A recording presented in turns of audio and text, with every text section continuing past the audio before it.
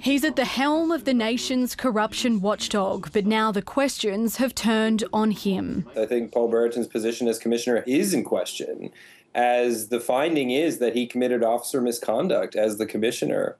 At issue, a perceived conflict of interest. Commissioner Paul Brereton was a close associate of one of the people referred to him by the Robodebt Royal Commission, and he didn't fully remove himself from the decision not to initiate an investigation, according to the inspector charged with keeping the NAC in check. Commissioner Brereton should ask himself whether him remaining in that position is good for the National Anti-Corruption Commission. The decision drew more than 1,200 complaints, with some considering the NAC had breached the public trust. While the Commissioner had declared his relationship and delegated the decision, the inspector still found his involvement in the decision-making was comprehensive. At the meeting where the decision was made, the inspector said the NAC Commissioner contributed to the discussion, settled the minutes and was involved in formulating the reasons for the decision. The National Anti-Corruption Commission really has to heed the lessons of this episode. The NAC has labelled this a mistake, a misapprehension by the Commissioner,